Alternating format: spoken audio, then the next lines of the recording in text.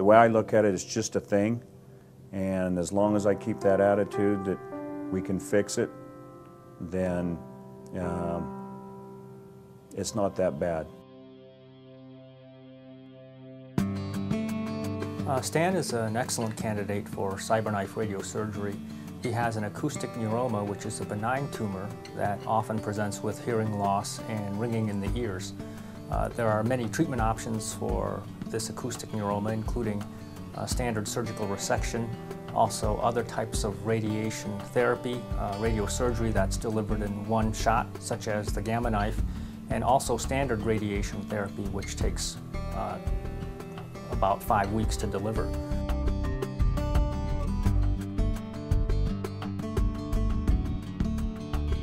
Radiosurgery is using focused radiation that can be contoured to a lesion, to a target or tumor, very precisely with a sub-millimeter accuracy. So we're treating it with radiation, but we're treating it with radiation that is focused on a lesion. Therefore, you can give a very high dose and minimize radiation to anything surrounding it. After discussing with Mr. Davis, radiosurgery seemed like by far the best option for treatment for him. Patients are always more comfortable being treated in town when they can be treated in town. For most patients, their social network, their emotional support, their family are in town, and they have better access to that. They take less time off work. There are fewer expenses related to lodging and travel when they stay in town. It pretty much became a no-brainer. When you can stay here locally and do it, it's non-invasive, and the results are the same with probably less side effects. Mr. Davis's treatment will be performed in 3 different fractions, which means he'll have 3 separate treatments on 3 sequential days. Each treatment will probably take about 40 minutes. The reason we do this, and this is also an advantage of the CyberKnife, is that by splitting his treatment into 3 sessions, we actually reduce the risk of neurologic complications. Most specifically, we reduce the risk of hearing loss due to the radiation itself. The team that's involved with the planning include a neurosurgeon, whose major role is to identify tumor as well as other structures in the brain that we want to minimize radiation to. A radiation oncologist is involved, as well as a radiation physicist. And the role of the physicist often is to modify beam approaches, modify beam pathways to help us attain our goals of minimizing radiation to structures that are sensitive and maximizing the radiation and the uniformity of radiation to the tumor itself.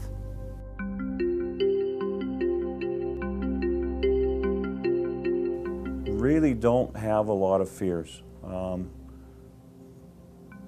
Pretty much have got it through my head that this is going to work out, this is the best treatment, and I'm going to be fine. Felt pretty good. I might have been just a little bit nervous, but it went really well, I felt. Once I got in there and everything was explained again, it became very easy. The mask is snug, it's not tight, it's not uncomfortable. It basically just helps your head stay in position so you're not moving around.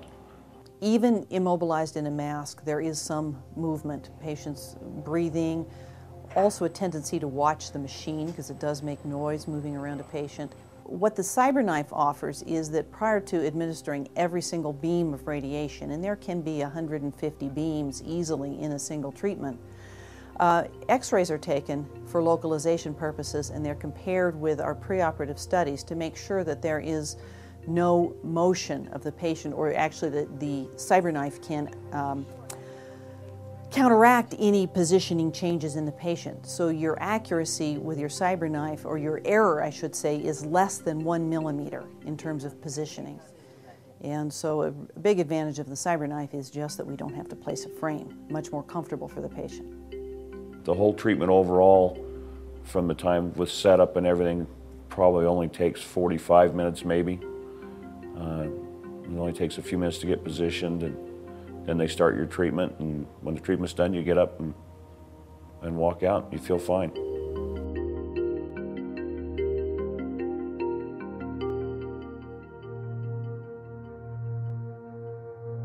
Once Mr. Davis is done with his treatments, that is probably all the treatment he will need. Control rate using radiosurgery for his particular type of tumor is about 95%, which means a 95% chance that this tumor will not grow in the future and often will shrink, in fact. Not only do we look for the tumor to not grow over a period of time, and it may even shrink over a period of time, but we want to be sure that Mr. Davis's hearing is preserved, and we also want to be sure that his ringing in the ears is not getting any worse. And those are the goals of treatment. Yeah, at the end of the treatment that I had today, I don't feel any different than I did this morning when I came in. I feel perfectly normal. I'm ready to go back to work or continue doing anything I want to do today.